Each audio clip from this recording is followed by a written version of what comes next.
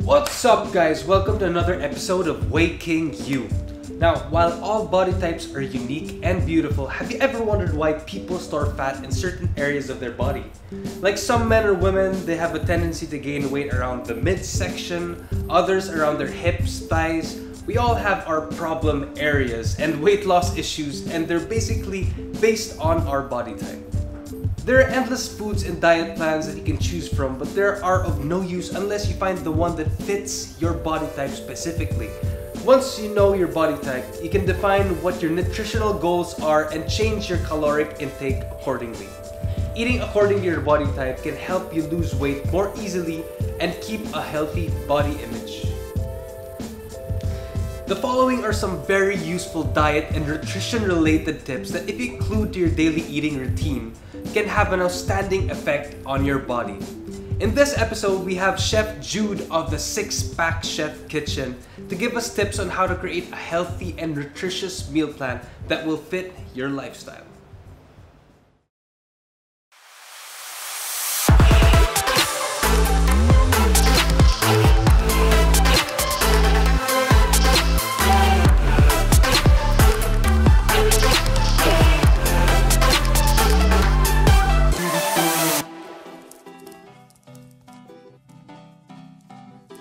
Hello Whey King Nation, I'm Chef Jude and welcome to the Six Pack Chef Kitchen. In the last video, you watched how to design and create your workout plan, but in this video, I'll show you how to design and create your nutrition plan. If you're ready, let's get started. Before we begin, I just want to introduce myself even more to you guys. So I'm the owner and the manager of the Six Pack Chef. We are the ultimate diet delivery service in Metro Manila. We specialize in providing you scientifically designed, precisely calculated, and professionally prepared gourmet diet meals that's delivered right at your doorstep. So let's begin. Let's talk about how to design your nutrition plan and how to create and structure your nutrition plan. We all know that working out is very, very important, and in the last video, you saw how to structure your workout plan. But this time, we want to talk about how to make a nutrition plan that will fit your goals, fit your food preferences, and fit your lifestyle. So let's now talk about how to structure your diet plan or your nutrition plan based on your goals. Alright? Before you start about thinking what you want, let's first start about where you're coming from. So now you know about your different body types and your mesomorph, your ectomorph, and if you're endomorph. But now you have to also understand that dieting is not only about body types, but also about adherence. Because regardless of the diet type that you will be in, even if it's the most effective diet that will get you to your goals from day 1 to day 10, and then you'll be shredded as hell, it's not gonna happen if you're not gonna be able to stick to it. So it's important to know that when designing a diet plan, you focus on one thing: adherence. And based on that, that's when you decide which diet type based on your lifestyle goals and your specific goals, whether you're competing, whether you're doing bodybuilding, whether you're doing a marathon, you have to focus on adherence. So what is adherence? Adherence means basically if you're able to adhere to something. Adhere is if you can stick to it. So think of it this way. Kaya ko ba siyang stick na diet for the next 6 months, 12 months, or 5 years? That's what you think about when thinking about adherence. How long you can stick with the diet. Kasi, think about it. Useless kasi pag, let's say, magko-compete ka ng December, or let's say, today is January and you want to get summer body shredded. And then you want to be able to get shredded by April, which is around 4 months, and then you can only stick to a diet for 2 months. So it's important na you are able to adhere to it for the next 4 months. But better yet, you are able to adhere to it for your entire life. Kaya tinatawag natin hindi lang siya diet, pero lifestyle. So now that you know that you have to adhere to a diet, paano mo malaman kung which diet na naman ang pipiliin mo? Based on what? Your body type and then also your food preferences. Bakit natin consider yung food preferences? What is food preferences? Food preferences is basically ano yung mga gusto mo. So you have to consider that when creating a diet plan. There are a lot of diet types kasi. You talk about a low-carb diet, meron yan. You talk about a low-fat diet, you talk about a high-carb diet, or even a vegetarian, pescatarian, kung ano-anong diet yan. So importante, you are not just designing yung which diet, pero ano yung diet na gusto mo. Para, one, going back to the first point, you're able to adhere to it. So, now we pick a diet based on your lifestyle and based on your food preferences. So, you have to understand kung ano yung mga gusto mo. But also, considering kung ano yung pupuntahan mo. Imposible naman na sabihin mo, I like fast food, so ang diet ko is fast food, pero yung goal mo is to become Jeremy Buendia. That's useless. So, that's what you have to consider is you have to create a diet plan based on your food preferences and your lifestyle. So, if you like, for example, ganito lang yan. For example, if you like carbs, you're not going to be a successful diet, you're not going to succeed in your diet when you're gonna do a low carb or a very low carb diet. Kasi most likely, pag makakita ka ng rice or sweet potato or whatever, hahanapin mo talaga yan, di ba? So it's not a good thing na pipiliin mo yung very low carb diet. Maybe a relatively lower carb diet compared to a regular Filipino diet, but not really a very low carb diet. Kasi you like carbs, so you have to consider yung mga food preferences mo as well. So again, going back, adherence, and then going to the second point, your food preferences or what you like or what you enjoy. You have to think about that and include it in your diet plan. So now, alam mo na kung ano yung mga gusto mo, ayaw mo yung mga ayaw mo. So now, let's talk about how to maximize your diet naman. Kasi regardless if you already can adhere to a diet and then choose a diet na you enjoy, you have to be realistic in terms na there are specific mga things that you have to follow in order to maximize your diet to reach your goals. So, to just break it down simply for you, let's first talk about 3 things in maximizing your diet. One, you have to understand energy balance. So what is energy balance? This is basically calories. No? What is calories? Maraming nagsasabi tungkol calories there, calories this, calories that, pero you don't really understand what calories is. Calories, basically, ano lang yun? Simple lang yun. That's basically the unit of energy. Yun lang yun. Calories is the unit of energy. It means, for this certain amount of calories, ito yung mapoprovide niya na energy sa katawan mo. Now that you understand calories, you have to understand energy balance. Basically, yung energy balance is, if you eat too much, kung kumakain ka, kahit gaano ka-healthy yan, pero sobra sa kailangan mo, you will gain weight. Pero naman, if you eat just enough lang sa activities mo, sa lifestyle mo, you will maintain your weight. Now, if you maintain your weight, and then you plan to lose weight, you basically just have to lower your food intake and increase your activities, your exercises. That's why we design your workout plan para ma-increase yung activities mo, yung workouts mo, yung caloric expenditure mo. But important that you also have to achieve yung calorie down or lowering your calories through food. It doesn't mean na bababaan mo yung sobra yung calories kasi iniisip kasi ng mga tao, when you talk about calories or when you talk about lowering your calories, people think automatically, I'm gonna eat 1,200 calories or I'm gonna eat 500 calories. No, we're not talking about that. We're just basically talking about lowering your calories based on sa current calorie level mo. So let's say, most bodybuilders, for example, eat at a 3,000 calorie range. When they start to diet, they might go down first to 2,800, 2,700 calories, but basically, they're lowering their caloric intake. But at the same time, ini-increase nila yung caloric level nila. So, from there pa lang, yung calories na ginagamit ng body natin na hindi na co-compensate sa food, bine-burn natin through the fat. So, that's how we burn fat. Okay? So, we burn fat when basically yung calories na kailangan ng body, hindi na nakukuha through food, we get it from our fat. Kasi fat is basically just stored energy or stored calories. So when we're not eating anymore enough for our activity levels, our body will just go to the fat, get that as the source of calories. Kaya may fat loss. Now that you know what calories are, you have to understand na yung calories natin or yung energy balance natin or yung calories nga natin is not coming from all the same sources. Diba? So, calories is just the unit of energy. Pero, these come from different nutrient sources. So, we have 3 main macronutrients. Or yung macronutrients meaning nutrients that you need in bulk. We talk about your carbs, we talk about your fat, and we talk about your protein. Now, out of these 3, there's a very important thing that a lot of us in fitness talk about, which is protein. So, how do we maximize your protein intake? People say na kailangan mo ng 1 gram per pound of body weight 1 gram per body. Daming ideas dyan kung ilang grams per pound of body weight. But based on scientific data, what you need is actually at least, or to maximize your diet, between 1.6 grams to 1.8 grams per kilogram of body weight. So if you're like 100 kilos, for example, you just actually roughly need around 160 grams to 180 grams of protein. Now, I'm not saying na yun lang kailangan mo. Kasi there are other people who may need higher. There are other people who may need lower. So importante din dito that we have to, do a trial and error based on mag-try muna tayo ng this range. Pag we feel like, we can take in more and our body responds to a higher range, then we increase.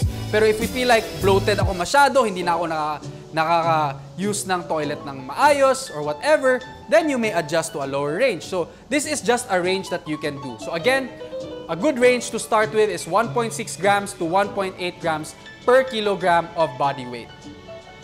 So what am I talking about pag grams yung pinag-uusapan natin? Baka iniisip nyo yung timbang mismo. No, I'm not talking about yung timbang ng food when I talk about grams. I'm talking about the specific nutrient count in grams. Okay? For example, 1 scoop of whey protein is around 25 grams protein. So if you need around 180 grams of protein, for example, tapos you drink 1 scoop of protein per day, 180 minus 25, ilan ba yan? Hindi ako ganun kagaling sa math. Mga 155 grams of protein na lang yung kailangan mo for the day. So that's just an example of how to comply with your protein intake. For another example, 100 grams of chicken breast. 100 grams of chicken breast na raw, yung hindi pa luto, is around 23 grams protein. So these are some different ideas of how to comply your protein in your diet. So if, for example, you drink 1 scoop of protein, 25 grams, tapos you eat 100 grams of chicken breast na raw, tapos lutuin mo na lang yung raw, huwag mong kainin yung chicken na raw, kasi delikado yan. Pero you get what I'm talking about. You already at least ate 48 grams of protein for the day. So you just basically subtract na lang then from 180 grams, you subtract your protein intake na 25 grams from whey protein and then another 23 grams for 100 grams of chicken breast. So now you already subtracted 48 grams of protein. So those are just examples of how to comply with your protein intake.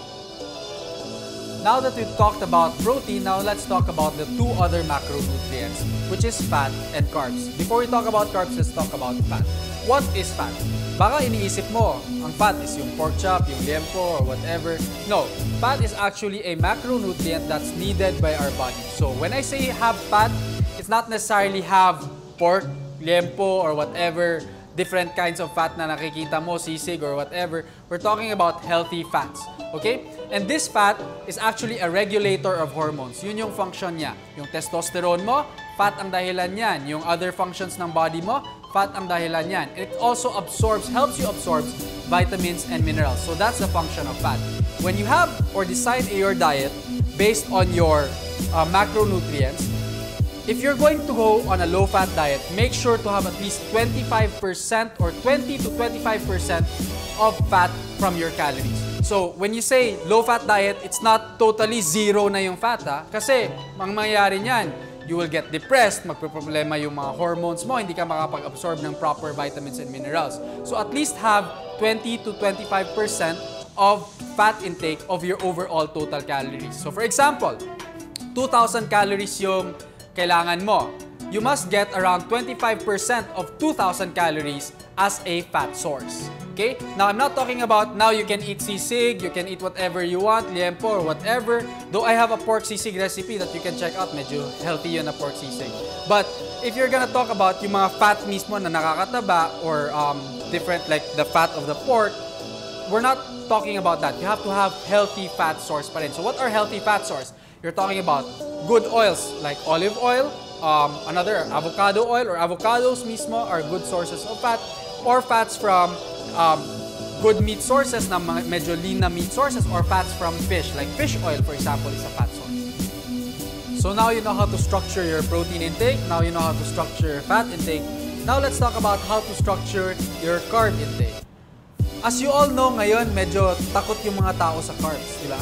When you think about carbs, when you think about dieting, you're thinking about dapat walang carbs, dapat zero carbs, dapat wala ka ng rice kakainin, dapat ano na lang, gulay na lang. But the truth is, carbs is not bad for you. Overconsumption of carbs is bad for you. In fact, yung basic function ng carbs for you is to provide you vitamins and minerals. All vegetable sources are actually carbs, and they are full of vitamins and minerals. So they're actually good for you. carbs is also a very good source of energy. Kaya napapansin nyo, if you have a carb up or a carb load, tapos mag-workout kayo, full of energy kayo, pump na pump kayo, that's a function of carbs. So, don't eliminate carbs entirely sa diet mo. First, find out kung ano yung what works for you. I'm not saying na have a lot of carbs kasi carbs then can cause bloating or problems if you have too much. But you have to consider also if it works for you or not. So, adjust based on what works for you. So the question now is, how much carbs can you eat? Now, depending on how you structured your fat intake and how you structured your protein intake, based on the remaining calories, you can actually fill it up with carbs. So for example, 2,000 calories ka, di ba? And then we calculated, you need around 160 to 180 grams of protein, for example. You multiply that by 4, or I'm not gonna do so much math, but basically, you subtract your protein intake, you subtract your fat intake from all your calories, and the remaining of that can be your carbs. But before we end talking about how to maximize yung protein, fat, and carbs, we also have to consider another source of nutrients, which is yung micronutrients. So kung may macronutrients tayo, may micronutrients tayo. What is micronutrients? Basically, this is your vitamins and minerals. Sometimes kasi people get too focused on sa macronutrients, kung ilang protein kakainin nila, gaano kadami yung fat yung kainin nila, or gaano kadami yung carbs na kainin nila, that they forget, meron pa tayong tinatawag na micronutrients. So what are your micronutrients? This is basically yung vitamins and minerals. So your vitamin A, E, vitamin C, your vitamin D, tapos yung mga minerals mo. Another thing that you also have to consider na nakaka-affect sa health is sodium. Okay? So sodium is actually needed by the body. So when you say on a lower sodium diet, you're not saying specifically na wawalain mo yan. Because everything meron yung sodium. Even yung mga raw meats, yung raw chicken breast, may sodium yan. Yung raw pork, may sodium yan. So you're not saying na nawawala yung sodium entirely. Pero you have to also watch out na hindi nagsaspike yung sodium. So for example, there are a lot of mga food na sobrang dami ng soy sauce, for example, or salt. This spikes your sodium intake. But other than that, there are also supplements na bantayan ninyo. Kasi minsan, ang supplements, mataas din yung sodium. Sobrang ganda ng macronutrient profile niya. Maganda, taas ng protein, baba ng fat and carbs or whatever. Tapos, pero pagtingin mo sa sodium, sobrang spike naman. So, what happens to other people? They hold a lot of water because sodium also tends to help you hold on to water, especially if hindi consistent yung sodium intake mo. Now, I'm not saying you take out your sodium entirely, but you at least watch out your sodium level. So, if you're the kind of person na basically very healthy yung diet or very healthy yung lifestyle, tapos medyo clean yung eating nyo, hindi masyado yung daming sodium, then you must watch out for those supplements or even food na mataas sa sodium. So before we begin talking about your specific body type or how to structure your diet based on your body type, let's first summarize kung ano yung pinag-usapan natin para hindi makalimutan. So first, you have to structure your diet based on one, your adherence. So how long you can stick to the diet or if you can stick to the diet. Pangalawa, you have to consider your preferences or the things that you enjoy in your lifestyle. So dapat included pa rin yun minsan sa diet mo kasi how can you stick to it if you don't enjoy it, di ba? Third is how to maximize naman. So you have to know how much protein you can eat, how much fat, your carbs, and your total calories. Kasi if you don't watch your total calories, kahit gaano pa ka-healthy yan, if your intake of calories is so high, you're gonna gain weight. And kahit gaano ka-healthy yan, if your intake of calories are too low, you're gonna lose weight, you're gonna lose muscle. So it's important that you really watch also your calories. And then at the same time, yung micronutrients mo naman, hindi nagsaspike yung sodium mo kasi baka you'll hold water or you're getting enough vitamins and minerals, making sure na varied yung food items mo. Okay? So now, let's go to our body types or how to structure a diet based on our body type. Now, you understand there is 3 body types. May mga gifted, ang tinatawag natin ectomorph. Kahit gaano kadami yung kainin, they're not easily gaining weight, right? We have your mesomorph. These are the more athletic guys, even the more gifted guys, na parang konting workout lang, gaganda yung katawan, kahit hindi sina-structure yung maayos yung diet, gumaganda pa rin yung katawan. Okay? So these are more forgiving na diet na body. So, and then we have our last, which is our endomorphs. So these are the guys who easily gain muscle, but at the same time, easily gain fat. Alright? Now, how do you structure your body or your diet based on these body types. You have to understand that yung mga different going back to the maximizing your macronutrients, one, you have to maximize for all these body types, you have to maximize your protein intake. So make sure that you're getting at least what I mentioned, 1.68 to 1.6 to 1.8 grams per kilogram of body weight, and then adjust from there. And then manipulating based on the other macronutrients, which is your carbs and your fat. So for example, yung mga ectomorphs, they're more forgiving on the carbs. They actually need carbs. They can metabolize carbs really, really well. So mga ectomorphs, yung mga sobrang skinny, if you see them, kahit sobrang daming kainin ng carbs nila, they don't easily gain weight or they don't easily bloat. So this is actually okay. You can actually increase your carbs. Ang importante lang sa mga ectomorphs is you watch your calories. Kasi when you're an ectomorph, most of the time you're actually also under-eating. Napapansin mo yan, yung mga ectomorphs, they're not the kinds of people who eat enough. So they tell you, Chef Jude, di totoo yan kasi ectomorph ako, I'm not gaining weight. Pero ang dami kong kinakain. Have you tried tracking specifically kung ilang calories, protein, carbs, and fat yung kinakain mo? The question or the answer, I'm sure, is no. So when you're an ectomorph, you're basically eating based on how you feel. Feeling mo, dami yung kinain mo kasi sobrang busog ka. But in reality, when you calculate down to the calories, protein, carbs, and fat, you're actually not eating enough. So it's important for ectomorphs to be very, very mindful of how much you're eating. At least, it's important that you increase your caloric intake and maintain and stay consistent with your caloric intake. Hindi yung marami yung kakainin mo for today, bukas, konti kasi busog ka pa, and then the next day, marami naman. No, dapat in the entire day, in the entire week, consistent ka sa calorie intake mo. Usually, it's not even how much carbs you're gonna eat, how much fat you're gonna eat, how much protein you're gonna eat. It's most of the time your calorie level. If you're able to watch that, kung gaano kadami yung kinakain mo, consistent ka dun, you're most likely not gonna stay an ectomorph. You're gonna start gaining muscle, especially if you work out, sinasabay mo yung workout sa nutrition plan mo. Ngayon, let's talk about the mesomorph. When you talk about the mesomorph, ito yung iniisip ko, sila yung gifted individuals. They have a very good metabolism. Basically, ito yung mga athletic nung bata pa, tapos when you see them grow old, maganda pa rin yung katawan. These are usually your mesomorphs. Or they have good metabolism, they maintain enough lean muscle mass, and they don't easily gain fat, they don't also easily lose fat. So, basically, pag sa mesomorphs, my diet tip is stay consistent pa rin kasi, you never know. If you're not consistent, especially with your workout, your diet, you're most likely gonna end up losing weight or gaining fat. Okay, so make sure that you still stay consistent, but at least it's much more forgiving for them. So, my advice for this body type is you still stay consistent in tracking your protein, your carbs, and your fat, and you take advantage of that. Kasi, maganda na yung baseline or yung body base mo eh. And then take advantage of that. Maganda yung metabolism mo, focus on your workout, maganda yung diet mo, then your body will respond even better. So, if you're a mesomorph, good job, and just make sure that you stay consistent with your diet so that you maximize on those results. Now, let's talk about endomorphs. Endomorphs, these are the guys who are a little bit gifted, I would say. Kasi, ang nangyayari nito, these are guys who easily gain muscle. But the problem is, these are guys who easily gain body fat as well. So I would consider these guys having a slower metabolism. And this is where knowing the amount of calories, knowing the amount of your macronutrients is very important. Just like the ectomorph, pero the ectomorph, you're trying to increase. Kasi mataas yung metabolism ng ectomorph.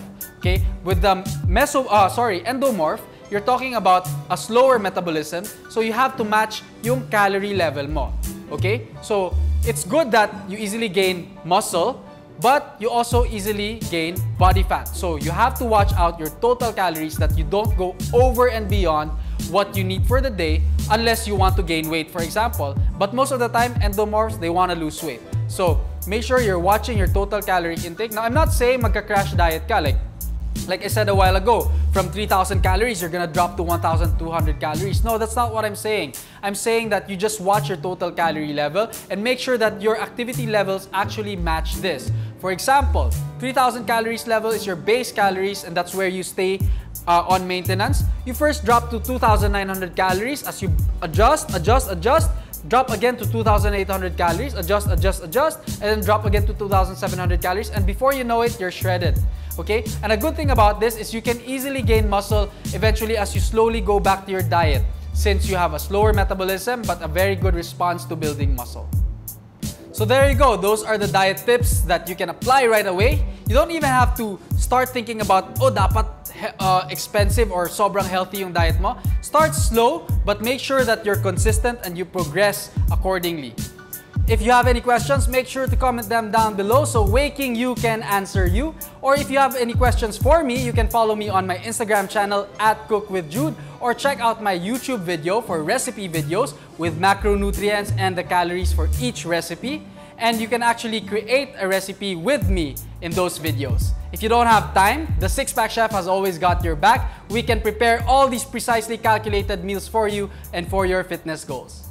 Thank you for joining me on this episode. I look forward to seeing you next time. And that's it for today. Hope you enjoyed this video. But before you go, if you have suggestions or food recipes that you can recommend, please don't hesitate to include them in the comment section down below. And if you haven't subscribed to our channel yet, please hit that like and subscribe button and make sure to turn on the notification so you never miss the videos that we do, and we'll see you on our next video.